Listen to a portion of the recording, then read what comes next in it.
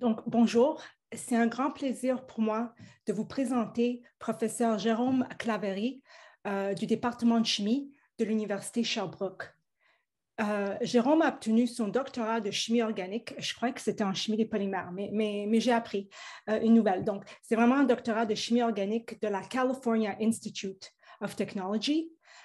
Il a occupé un poste à l'UQAM. C'est là que je l'ai rencontré pour la première fois, avant de se transférer à l'Université Sherbrooke en 2016, où il est actuellement directeur du département. Ses intérêts de recherche couvrent la chimie des polymères, la chimie des colloïdes et des nanoparticules, ainsi que les matériaux organiques. Jérôme détient la chaire du Canada niveau 1 en chimie des matériaux organiques et hybrides avancés.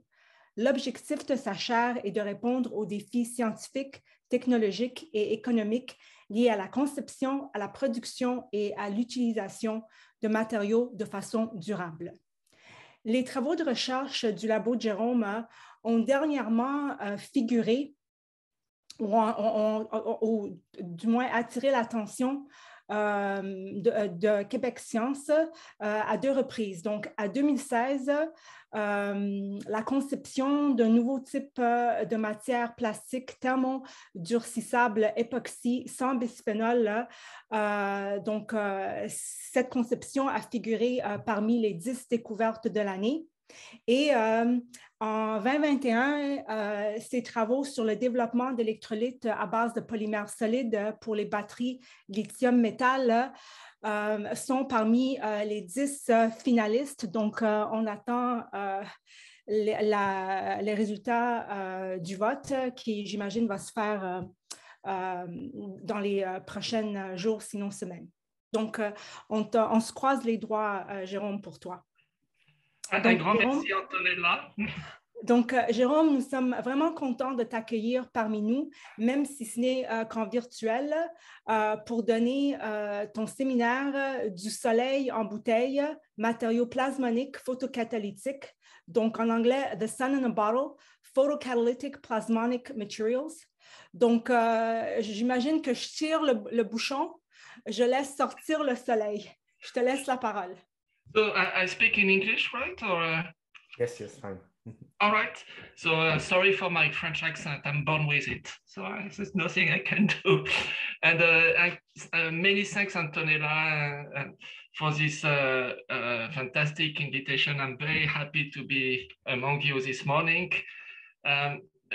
As you mentioned, Antonella, I'm a polymer chemist. There was on my PhD, during my PhD, there was no polymer chemistry option. So they say, okay, polymer, it's organic, so we'll give you organic chemistry. But I'm not an organic chemist. So the red star people are people working on polymers and lithium batteries. And then we have the green dotted people are biosourced polymers, for example, to make bisphenol A3 epoxies. We have a small subgroup working on self-assembled polymers, inorganic nanocomposites, polymer and carbon. And today I will speak of the most inorganic project, or the most materials-oriented project, which is about heterogeneous photocatalysis. And this domain I actually discovered by accident during my sabbatical in China in 2015. And we discovered that actually as a polymer chemist, we could have a tiny contribution in this domain. So this is what I'm going to present to you. I have erased all the polymer details, so you won't see much polymers over there. But to be frank, most of what we have done, at some point, you needed to work with polymers. And we see you have the Purple Heart people who are our visitors. We are very happy to have visitors coming to our group. And I also would like to extend this invitation to all of you. When you come to Sherbrooke, please come and visit us. We'll be very happy to welcome you. So the overarching mechanism of heterogeneous photocatalysis is always starting with a semiconductor nanoparticle, typically metal oxide nanoparticle. And the first step will consist in the absorption of a photon to generate an exciton. And then the second step will be the separation of the exciton and the diffusion of the charge carrier, so the electron and the hole, all the way to the surface. And of course, you need to be able to do that without recombination. And then the third step will consist in redox reactions, which occurs at the surface of the semiconductor. And the principal redox reactions we are interested in will be the reduction of water and the oxidation of water. So reduction of water will generate hydrogen, oxidation will generate oxygen. So heterogeneous photocatalysis is, of course, of great interest to generate water splitting. Let me see if I can get. Do you see my mouse? Yes. All right. Okay. So I will not work with a laser pointer, but with a mouse to perform water splitting. More recently, people have also looked at CO2 photocatalytic reduction. So that's really truly artificial photosynthesis, where you will take CO2 and water and hopefully generate some methanol, some methane, also some formic acid, some carbon monoxide. But there's also a very large-scale application of heterogeneous photocatalysis, which is for the photodegradation of organic pollutants. So if you take the same semiconductor photocatalyst, and if in water now you have like some kind of organic molecule, which can be a pollutant, this organic molecule will be oxidized all the way to carbon dioxide. So basically you will clean up your water. So this is a very well-known domain. There are many, many people working on it, but there are also many hurdles. And if I look at the hurdles, for example, in the case of titanium dioxide, which is the archetypal photocatalyst, there is three main hurdles. Two of them are shown here. The first one is charge recombination. So in fact, the proportion of electron holes that reach a surface without recombination is usually extremely small, okay? So you lose most of your photons into charge recombinations, and very few photons will be able to do redox reactions. So that will translate into the IPC. So the IPC is the proportions of photons that basically are able to reach the surface and do redox reactions. So IPCs often are below 10%. And in the visible rate, we typically have IPCs when you use visible light below, very much below 1%. The second problem for titanium dioxide, but for most photocatalysts, is that they only absorb in the UV range. And so compared to the sunlight, right, the UV will only represent 2% of the spectrum. So most of the sunlight energy will be lost. So of course, we will try to work with photocatalysts that have lower band gaps, but as shown a little bit below, this also will generate some problems. So there is one very little dirty secret of the photocatalytic community. So typically, people will report the photocatalytic activity, for example, by the hydrogen production rate. So a good photocatalyst will have a hydrogen production rate around 200 micromole of hydrogen generated per hour per gram of catalyst. So it might look like it's a lot of hydrogen, but in terms of energy, it's only 10 milliwatts per gram of catalyst. So that's actually a very small amount of energy which has been generated. Another dirty little secret is that actually very few photocatalysts do true water splitting. So when you do true water splitting, your electron will basically serve to reduce water to hydrogen, and your hole will serve to oxidize water to oxygen. And so for each electron and hole, you will basically go upward in energy by 1.2 electron volt. But the very best photocatalysts that are able to do that currently have a production rate of 10 micromole per hour and per gram. So in order to fool the journal editors, people will use tricks. For example, they will add a whole scavenger, such as methanol. And in this case, you will see your hydrogen production rate, which will be boosted by several orders of magnitude, 1 or 2. And but in this case, when you look at the mass balance, what you do is that for each hydrogen you create, you actually generate at least 1 carbon dioxide molecule. So you do methanol reforming. So it's very interesting to produce hydrogen, but the hydrogen you produce is no more green, right? You actually generate carbon dioxide to generate your hydrogen. And if you are really, if you really want to boost your hydrogen production rate, you will add like even less, less environmentally friendly whole scavengers, such as thiosulfate. So then in this case, you will get very high production rates.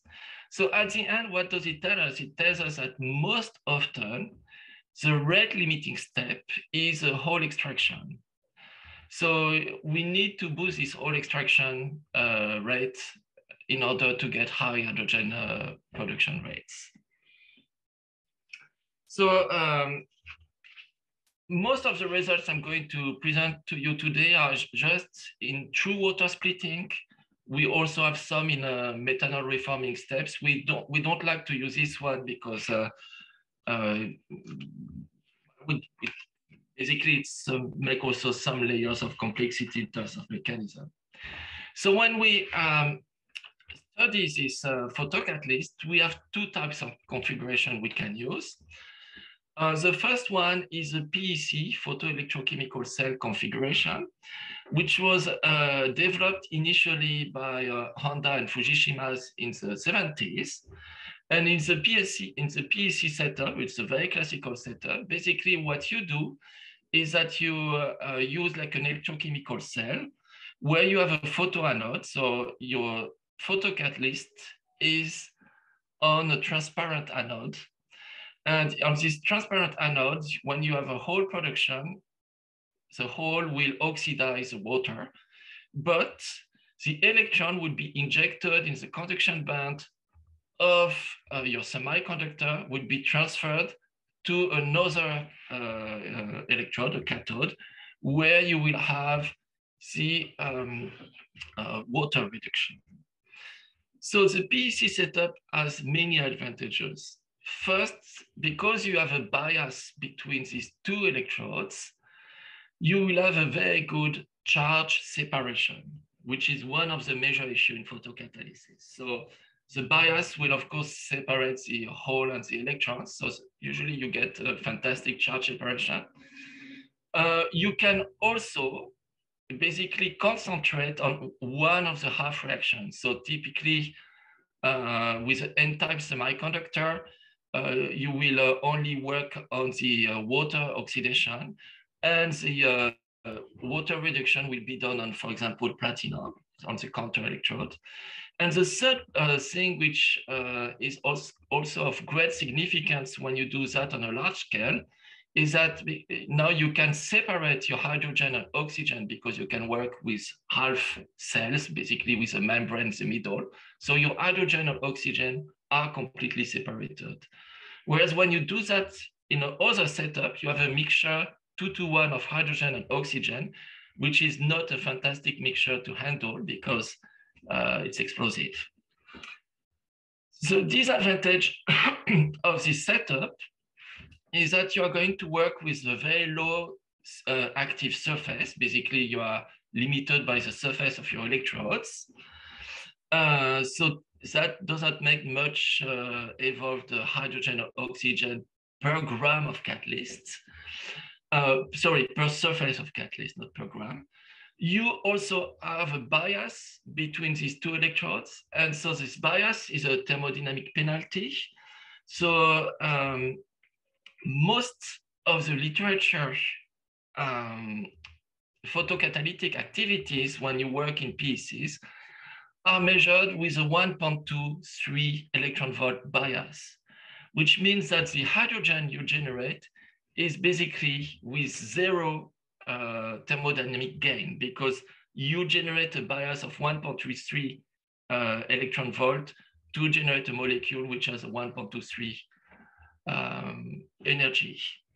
And you have a very low ISTC, and the ISTC are very often not reported, but the ISTC is a solar to chemical conversion. Typically, when we measure them, ISTCs are below 1%, which means that for 1 electron, for 100 electrons which arrive here, 99 of them were created by the electrical bias, and only 1 of them was created by the photo generated electron. So most of the chemicals you form are just basically electrochemical hydrogen. So basically you have electrolyzed water.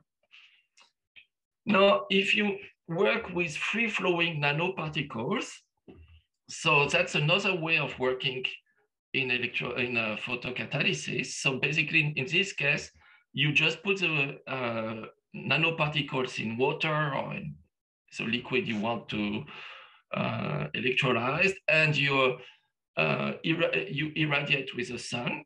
So in this case, of course, you will benefit from very high surface area. You don't need any electrode, right?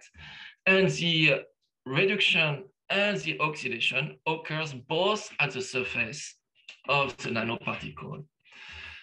So that's very advantageous, but the design of the catalyst is very complicated because you need to catalyze on the same surface, both the reduction and the oxidation. And currently there is not a single catalyst which can do both. So you need basically to generate like more complex architectures. And also you do not have any electrochemical bias between the hole and the electrons, so you are going to have a very high recombination rate. So, despite so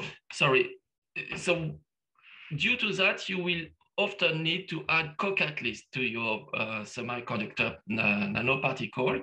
So the co-catalyst will be in charge of catalyzing either the reduction or the oxidation reaction, or both. So typical co-catalyst will be metals such as gold and platinum are very much used, or quantum dots. Nowadays, people also are interested in using quantum dots. So despite 40 years of research, titanium dioxide is still one of the best semiconductors in the domain. And why is that? Is that first, there are some very simple thermodynamic arguments that we can advance. Is that, of course, you need the edge of the valence band of the conduction band to be respectively below and above the reduction potential of water and the oxidation potential of water.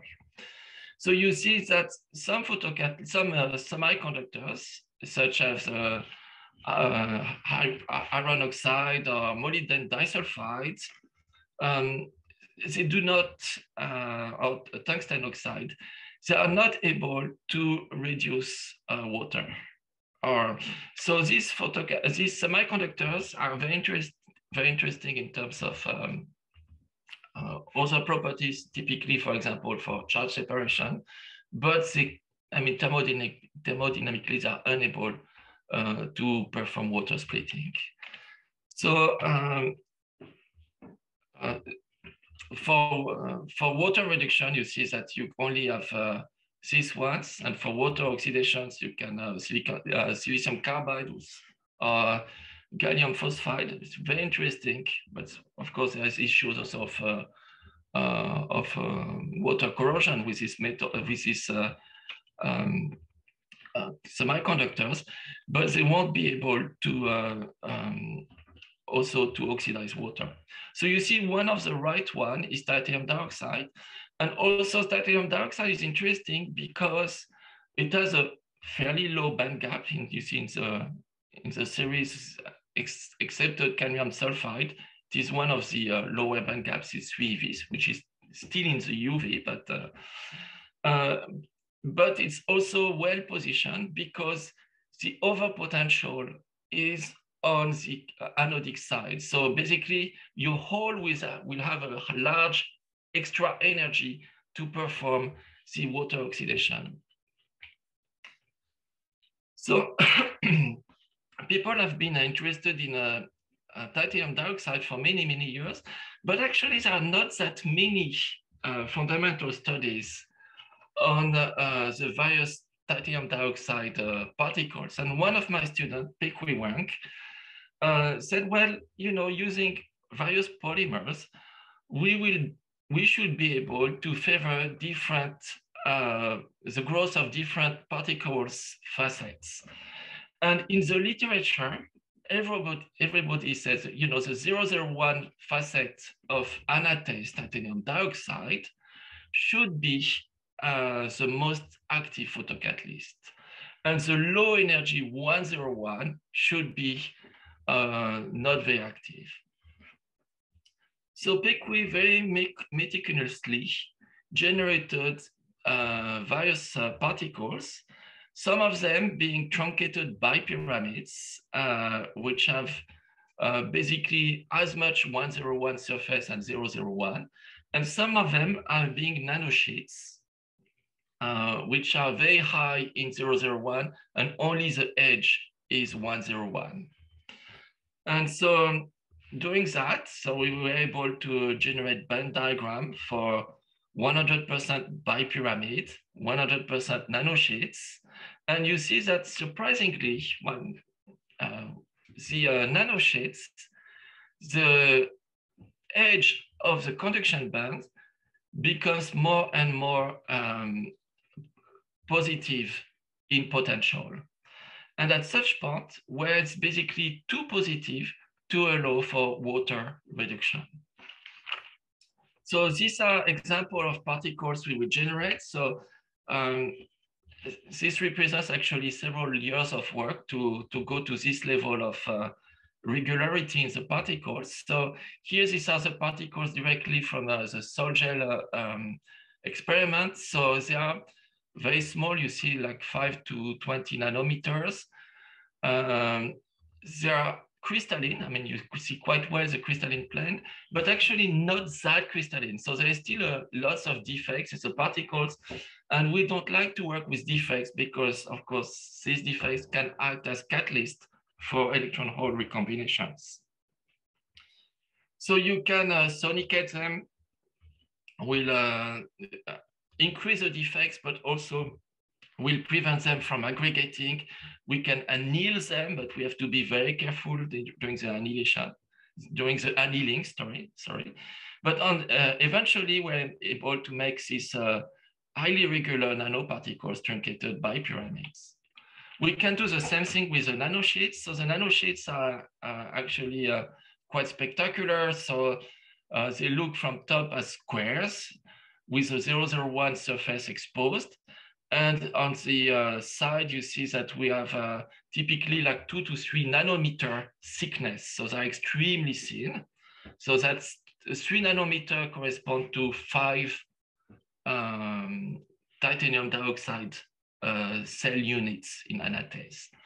And these nanosheets, which is what is funny, is that if you let them for a long time, they will self-assemble like a jigsaw puzzle. So you see this, they start to pack on top of each other, and eventually they will mature to become like larger sheets, which eventually will become microcubes. So all the trick is to stabilize these nanosheets before they start to stack and become microcubes. So when you look at the activity for water splitting of these different particles, what is kind of amusing is that here we compare the nanocubes to the nanosheets to the truncated bipyramids. We see that the truncated bipyramids are actually much more active for water splitting, approximately 6 times more. And so this is quite surprising because the only difference here is the surface of 101 facet, which is exposed. So contrary to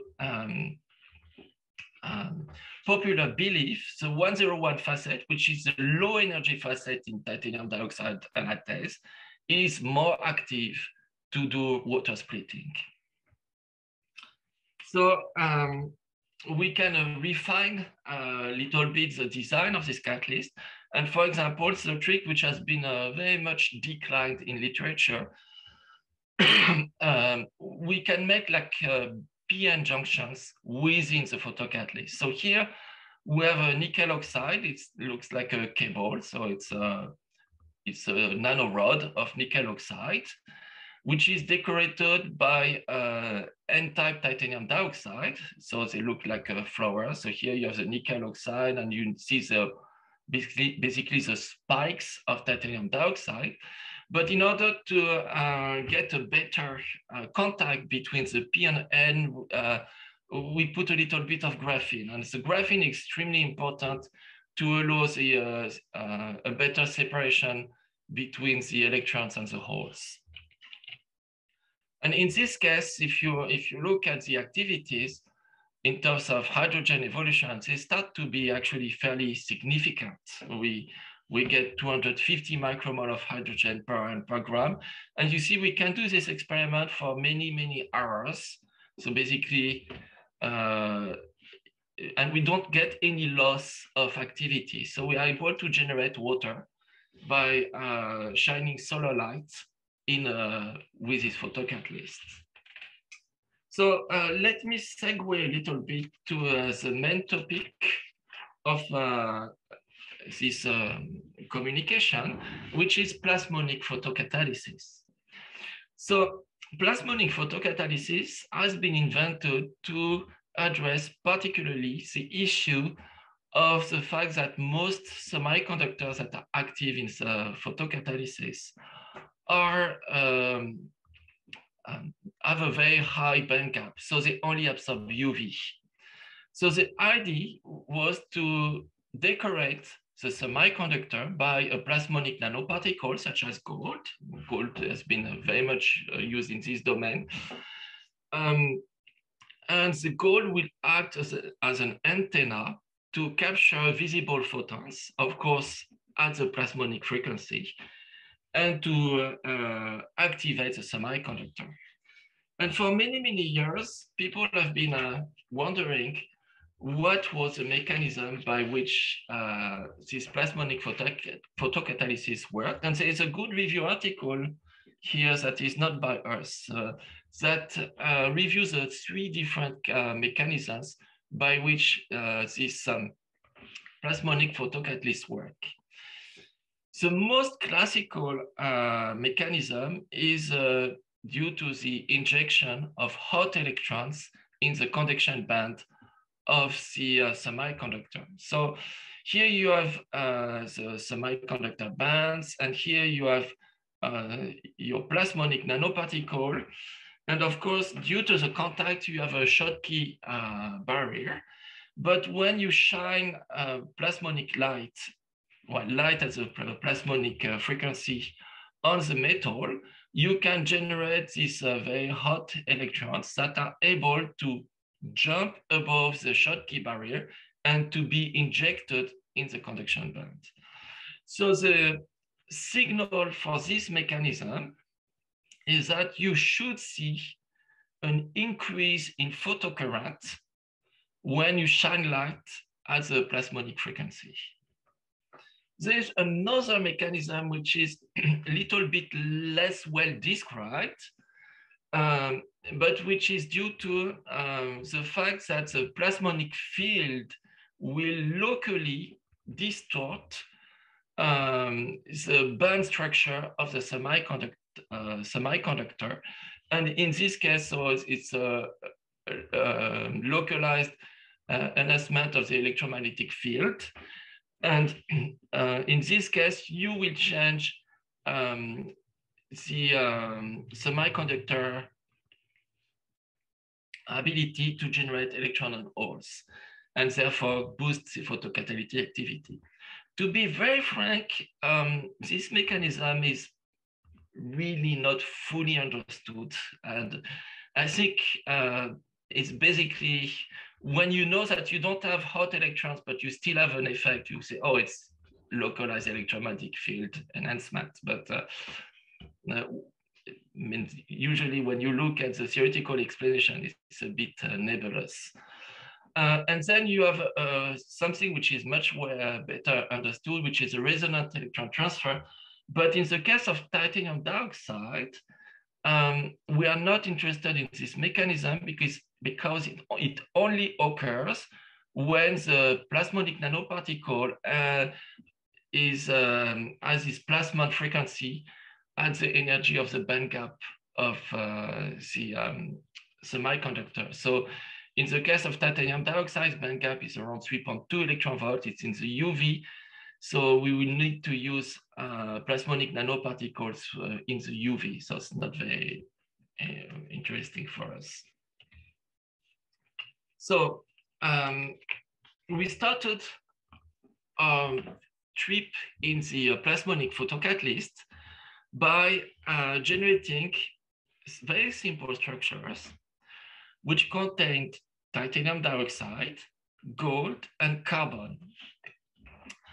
And as shown a little bit previously, you know, this is, we know that carbon improves the photocatalytic activity, but we are not sure exactly why. And so what I must say is that in all these experiments, we always use the exact amount, same amount of titanium dioxide, of carbon and gold. But the position of the gold, titanium dioxide, and carbon is not always the same. So we have cases where we basically coat the titanium dioxide by 3 to 5 layers of graphene. And that can be done once again because we have some polymers that can decompose, which we can carbonize into a low quality graphene. So we are able to very carefully control the number of layers of graphene that we put on top of titanium dioxide. So titanium dioxide, 3 to 5 layers of graphene, and on top the gold nanoparticles. We have the opposite architecture where the gold is on top of titanium dioxide, and both of them are coated by graphene.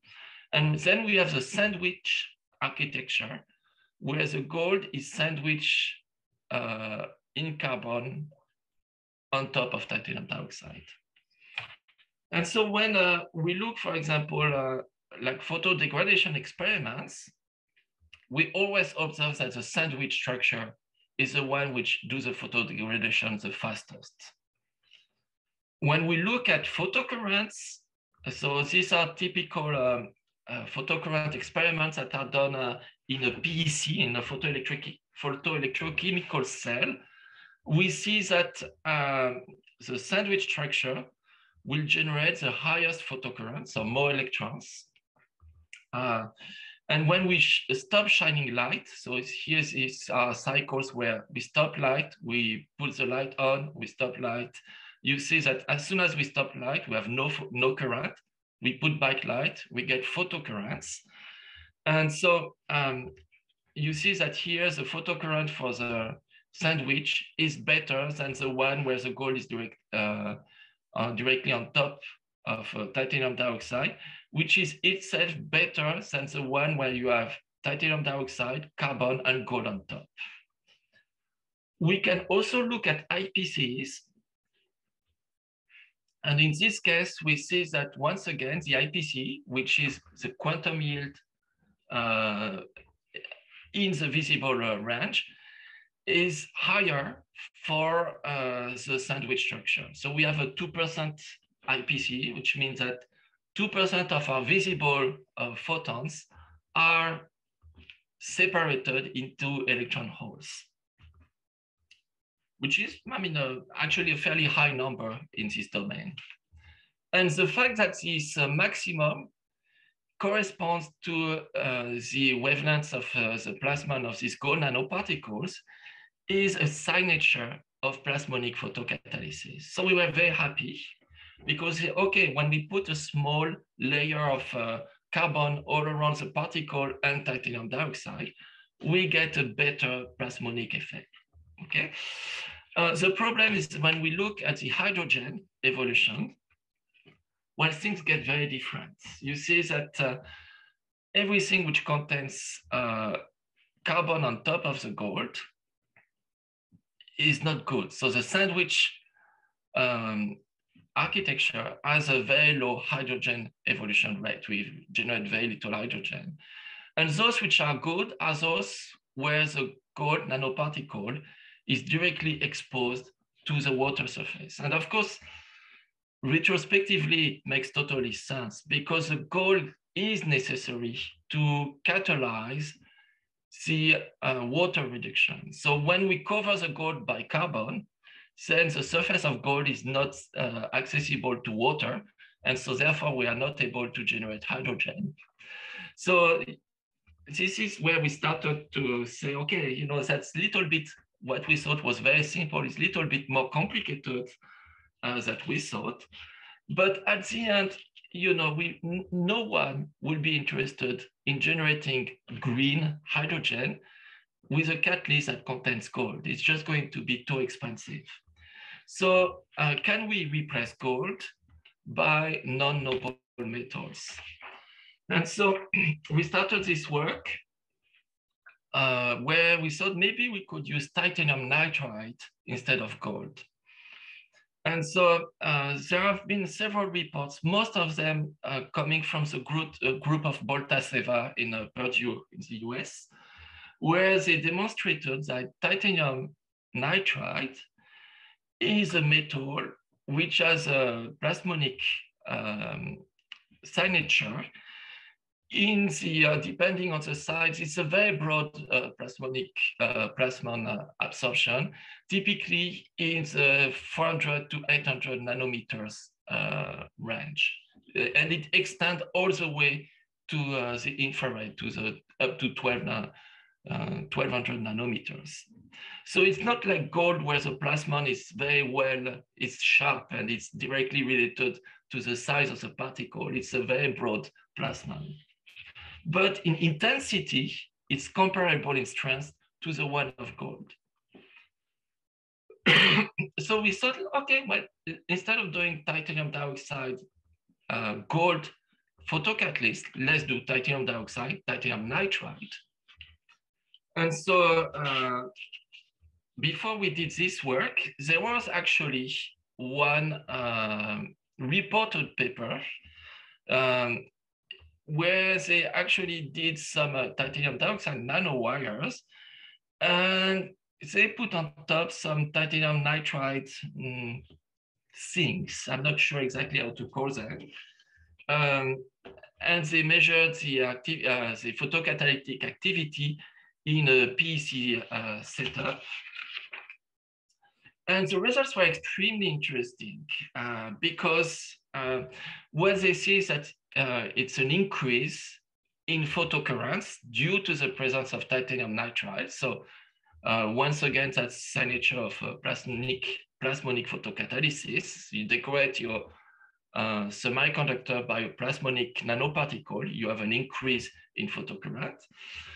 And also they looked at the position of the bands of titanium nitride and titanium dioxide. And what they say is that instead of being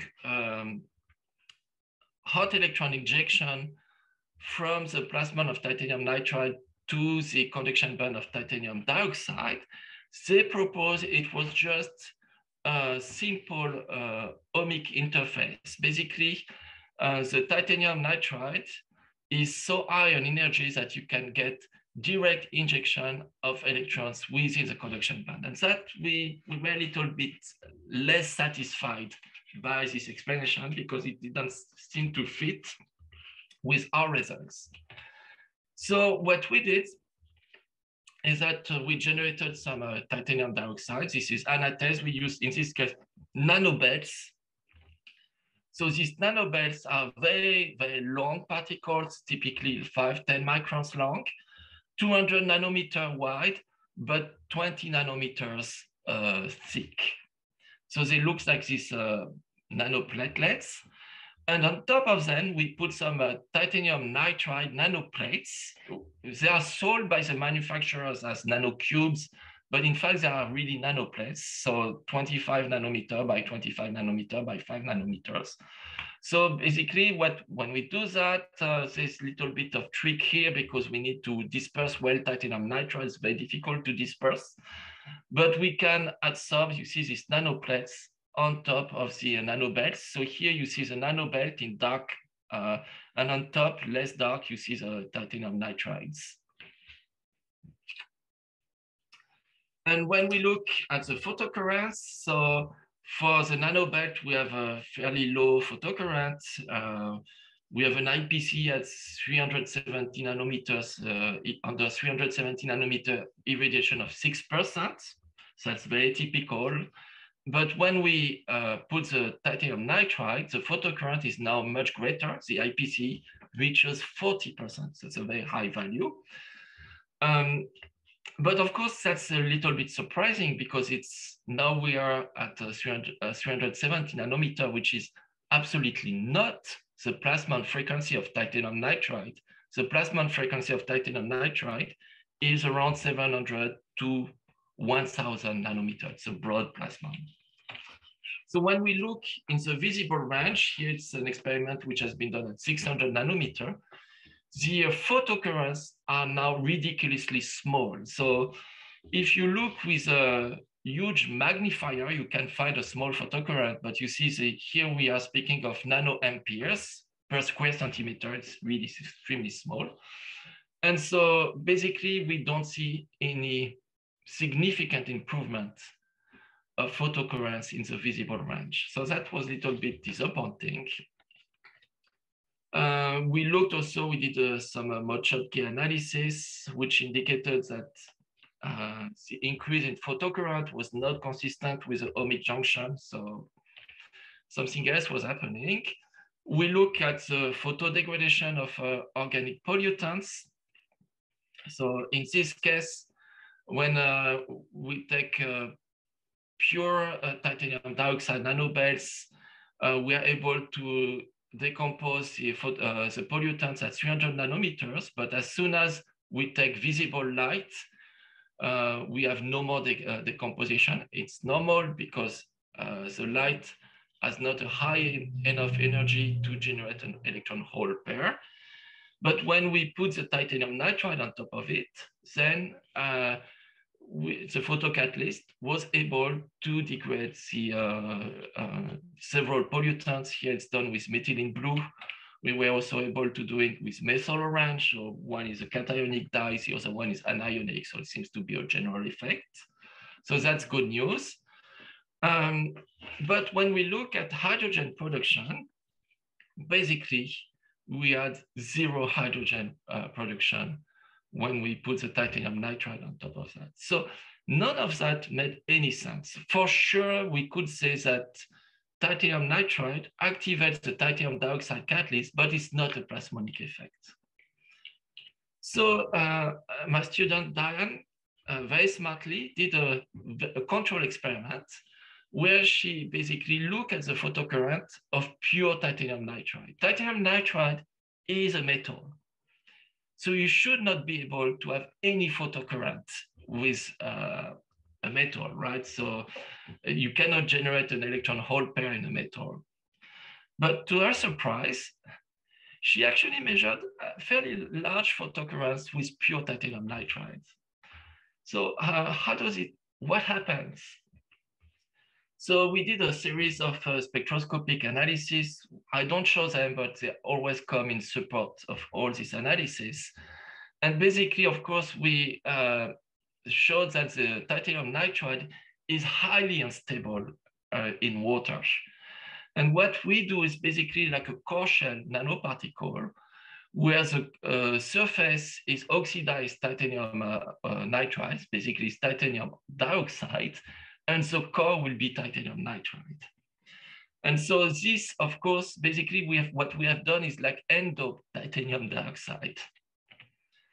And now that explains why we get this kind of photocatalytic activity. So titanium nitride in water does not survive. And but we have made a very interesting photocatalyst, which is the end-up titanium dioxide. It's well known, but not under this form. This one is particularly good.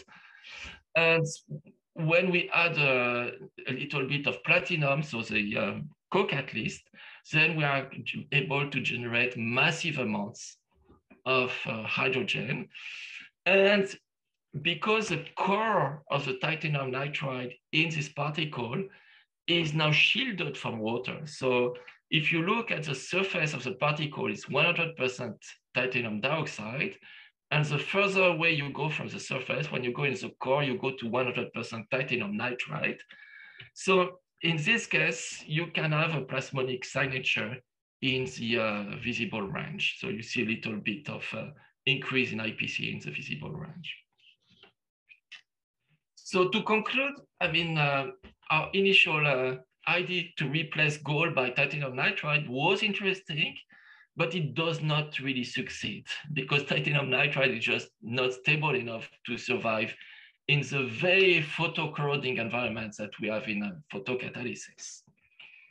So we looked at something else, which is the use of copper instead of gold. And you say, well, you are crazy, copper is so oxidatively unstable. And we agreed, but we said maybe we can use our polymers to cover the copper by a shell of carbon, a very thin shell of carbon. So copper has a plasmon, which is basically quite similar to the one of gold, but copper, unlike gold, gets very easily oxidized. So this is the work of Pepe, and it's a work which is done on a collaboration with Professor Rudiger at INRS. So the design of our catalyst was once again a nano belt of titanium dioxide with on top some copper nanoparticles that are surrounded by a shell of carbon.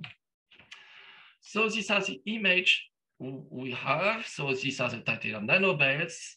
And on top, we, Pepe, not we, managed to put these copper nanoparticles. But when you generate the carbon shell, you actually oxidize most of your copper. So I was quite disappointed because before carbonization, the copper particles were very nice, but after carbonization, they were truly ugly. And when we look carefully, we have a mixture of copper oxide. This is cupric oxide. We also have some cuprous oxide, and we have some copper. So that's an ugly mixture of copper. So these are the ugly nanoparticles, but these nanoparticles are surrounded by a thin layer of carbon. That's going to make a huge difference. So you see here this titanium nanobelts with the ugly nanoparticles on top of it. We are also able to generate some titanium dioxide with nice, well-defined copper 0 nanoparticles. And in this case, what we did is that we just prepared some copper nanoparticles decorated by an organic ligand, hexadecylamine, which is, of course, very organic, very hydrophobic, so prevents the copper from being oxidized. And so when we looked at the photocatalytic activity, we discovered that the nice nanoparticles actually didn't perform very well, and the ugly nanoparticles gave a very high photocatalytic activity. And so Pepe did a lot of different variations to try to understand what was happening. And my screen, okay. So I'm going to skip that for the sake of time. And so basically what happens, and it took a while to really understand what happens. So when you start with the nice copper zero nanoparticles, you see those are well dispersed on the surface of your titanium dioxide versus the ugly copper oxide nanoparticles on top of titanium dioxide, but surrounded by carbon. After photocatalysis, these ugly ones become nice. So after photocatalysis, you get very nice spherical copper zero nanoparticles surrounded by a carbon layer. Whereas the nice one, the initially nice one, you see they becomes all agglomerated. And when you look at them by XPS or by high resolution TEM, what you discover are, of course, no more copper, but a mixture of copper oxide, and so on.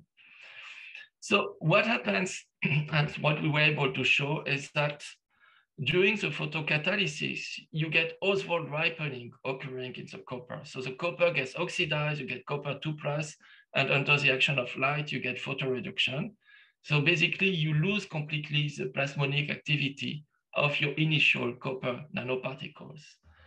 But if you do the same reaction with particles that are in a shell of carbon, of course, the shell of carbon will prevent the Oswald ripening, and under the action of the light, you get photoreduction. So you get actually eventually very nice copper zero nanoparticles, which are able to do plasmonic photocatalysis without any Oswald ripening. So basically, it's in the group, we say that it's a telltale of basically it's the ugly ones is the winner at the end, so not the nice one. So the nice copper nanoparticles, although initially they have a plasmonic effect, they get very easily destroyed, so they're not oxidatively stable. Whereas the ugly ones, surrounded by carbon, they actually do the trick, and you get, in this case, a very nice copper plasmonic effect and a high photocatalytic activity. So these are basically what I wanted to tell you. I think I'm going to pass that for the sake of time.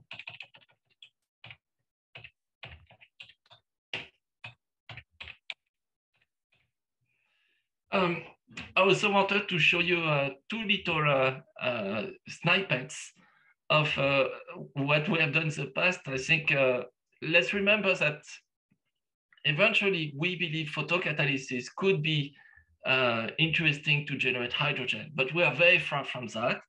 However, photocatalysis can be used on the industrial scale to depollute water. And so this is an image of a textile factory in Jiaxing, not very far from Shanghai. And this is where most of the textile industry textile dyeing industry in China is located. And so you see that this plant used an orange colorant.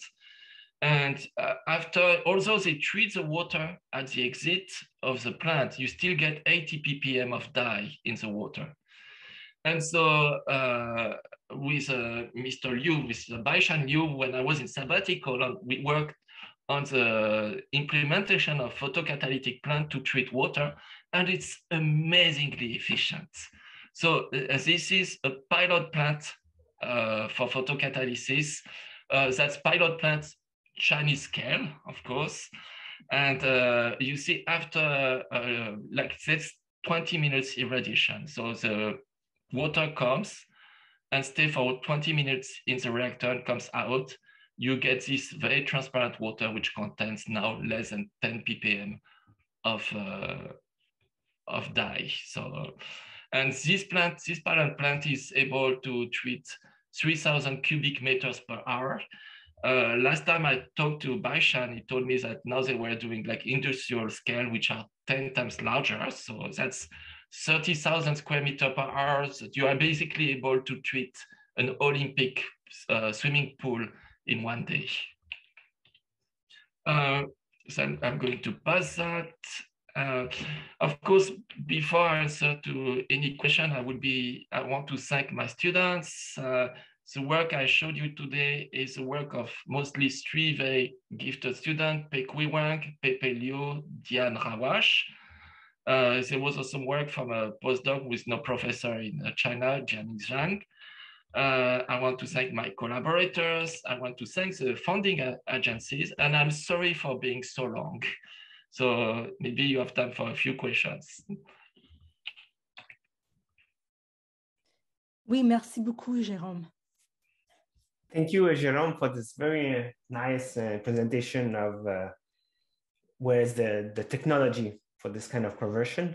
And I have you did mention that you were able to put like graphene coated around like a nanoparticle, but did you do that also for the titanium nitride ones? No. And would that be useful or? It will be very useful. I mean, titanium nitride is really a complicated beast. I thought it was a simple material, and we initially bought some, and it's a very low quality. So, I mean, unfortunately for us, it's a steep curve to take studying the titanium nitride because it's so oxidatively unstable. I was so surprised. It's a refractory material, and yet it oxidized very fast. And actually, you know, most of the XPS of titanium nitride surfaces are nearly 100% titanium dioxide, so XPS. So, so yes, it would be very useful, but we need to tame this beast a little bit better currently. So Pepe very courageously started to make some homemade titanium nitride. So we do nitridation at 900 degrees with ammonia. and so we have fingers crossed. But, you know, to be frank, there's only one single group which has truly reported the titanium nitride plasmonic effects. Okay. Many others are trying. Okay. Thank you. François? Oui, merci beaucoup. Vraiment très intéressante présentation. So I was wondering, titanium nitride, the main use I know of that is to coat tools and blades and etc. So I'm surprised that it doesn't resist water basically. So is this actually a passivation layer that forms? It's a passivation layer, but for us 10 nanometers, it's too thick. Enough, right? So, but yeah, when you look at a thick coating, there's one paper where they looked at that. It's a couple of maybe 10, 20 nanometers. And at the beginning of your presentation, you show how sulfite or SO3 or molecules like that would catalyze and help. Is there any way to reoxidize the sulfite and use it like as a catalyst somehow, or instead of? But it will cost you energy, so you know. Yeah. So everybody it's really dirty because the field is, I think, not very honest, because people report these gigantic hydrogen production rates. But then you need to find in very small characters in the back of the supporting information, oh, we did our experiment with that whole scavenger. So it could be a sulfide, it can be, people have like crazy whole scavengers that boost the activity by a factors of 10 or 100. At the end, okay, you have done a high impact factor paper, but you know, it's not very interesting. Merci. I have a question. Jérôme, at the beginning, the structures you showed, the cube, the sheet, and then something that looks like it was faceted. So you had said, I think if I understood correctly, that you were surprised that it was the one that had that was more triangle shaped. Yeah, exactly. That was more active. Is that because you've got defects, you've got you have edges, corners in that type of structure more than let's say in the cube? You put your finger on something which is so crucial. Okay, all these studies. So people have, I think, do you see the screen now? Yes. Okay, so you have several effects. You have the intrinsic activity of the facet, okay? And in literature, everybody said 001, it's a high energy facet in titanium dioxide. Its surface energy is around 0.9 joule per square meter, I think. And 101 is half of that. So normally you would expect high energy facet to be more active. So, but in fact, when people would generate these particles, they will do them with different amounts of defects, which of course are not easy to characterize. And it's not so the work of Pécuy is solid because we compare particles which have basically no defects. They are highly crystalline. There are very few defects. So, but you're absolutely right. Defects will make a complete difference in terms of activity. Some defects, for example, will act as scavengers. So they will act as catalysts for combinations. Okay. So if you have too many defects, then you say, oh, there is no good activity, but just because the hole and the electrons, they don't reach the surface, they recombine before that. Okay. And how did you make these? I mean, you said it was by sol gel. Does the process involve surfactants or no? If I was honest, I would say I don't know. We should ask Pécuy. Okay, it's fair. It's fair. But no, I mean, well, there's a series of, there's some hydrothermal, there's some sol gel. You need to prevent the high energy facets from growing. Basically, normally the high energy facets want to be transformed in low energy facets. So, Pécuy has been very, very good at tweaking that. If you want a real recipe, we're more than happy to give you that, but it's a fairly lengthy process. You have to be very careful. Okay, thank you. Christian. Merci, Jérôme. C'est toujours surréel de voir Jérôme présenter parce qu'il parle d'un sujet complètement différent d'une fois à l'autre, puis on a l'impression qu'il fait ça à longueur de journée uniquement. Donc, c'est une nouvelle version pour moi aujourd'hui. I was wondering, for the copper reduction or copper oxides reduction at the end, what happens to the oxygen? And does it play a role? Because I remember for electrodes for lithium-ion batteries that the first cycle creates some oxygen that apparently plays some role into the activity later on. Yeah, I mean, the carbon layer, the 3,5 graphene number is a magical number. It's because our graphene is not perfect. It's more like RGOs, and it's not the graphene of physicists, which is made by CVD, perfect monolayer. Our graphene is full of holes. So 3,5 is enough to allow for the diffusion of oxygen, maybe a bit of water.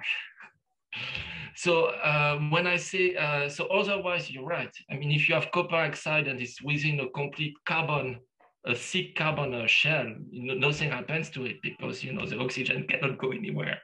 You have 100% right. So in order to get photo reduction, you need, of course, to have water in contact or carbon in contact with your copper oxide.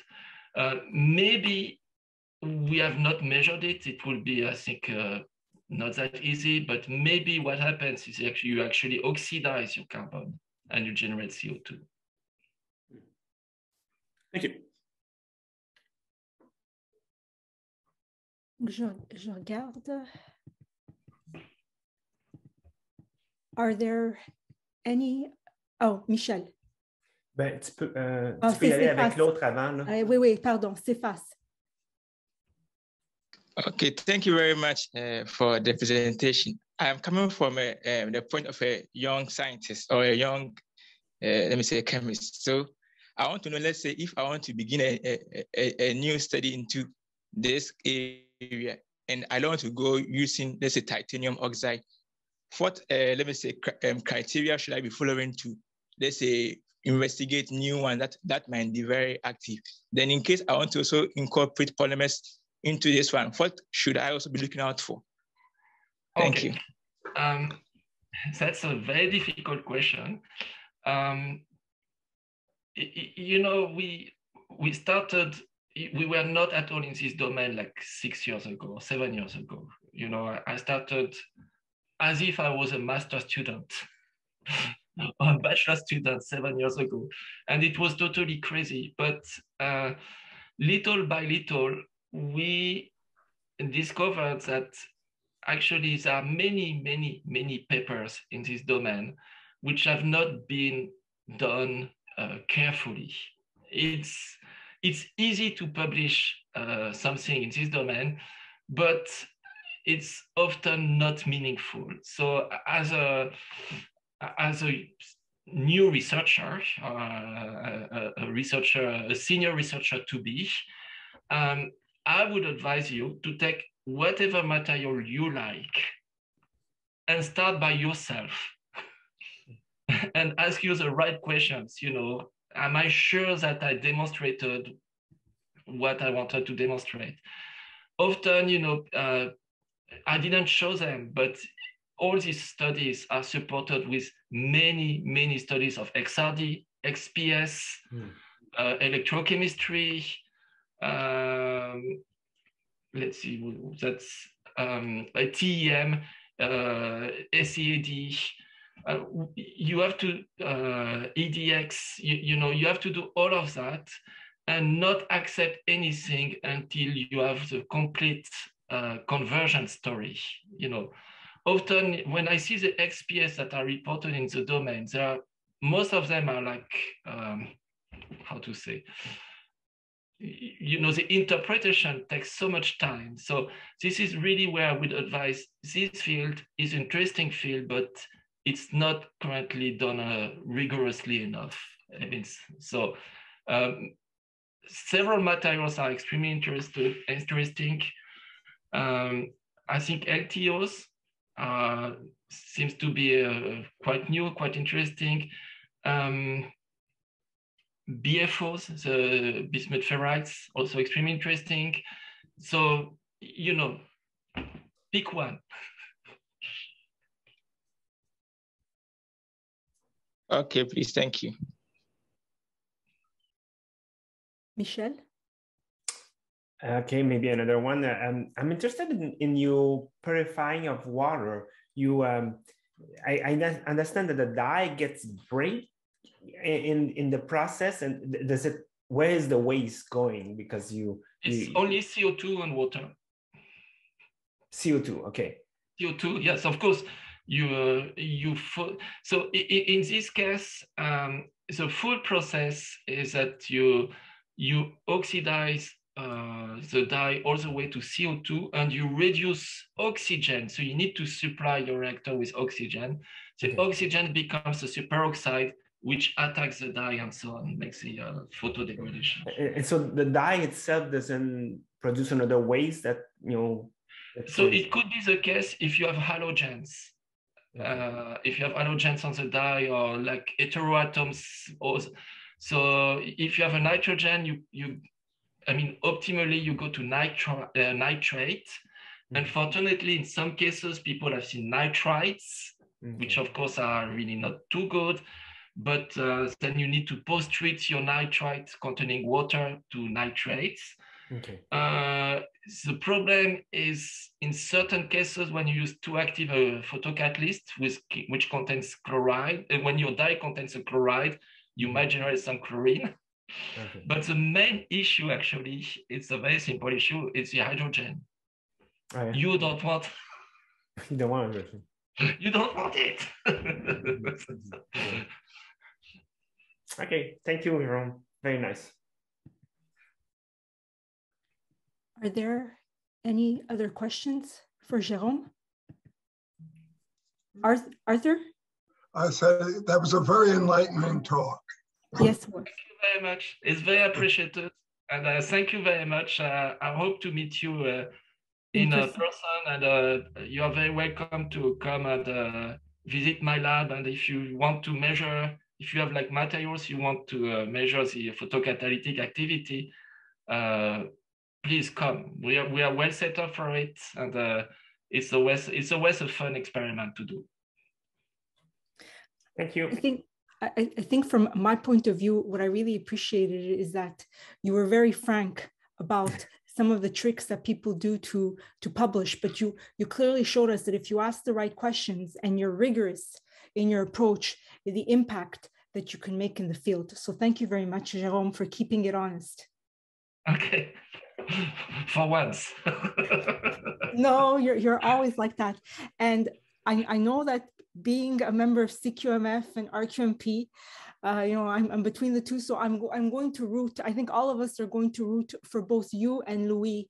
I think that would be the most outstanding outcome if both of your work is recognized. So keeping our fingers crossed.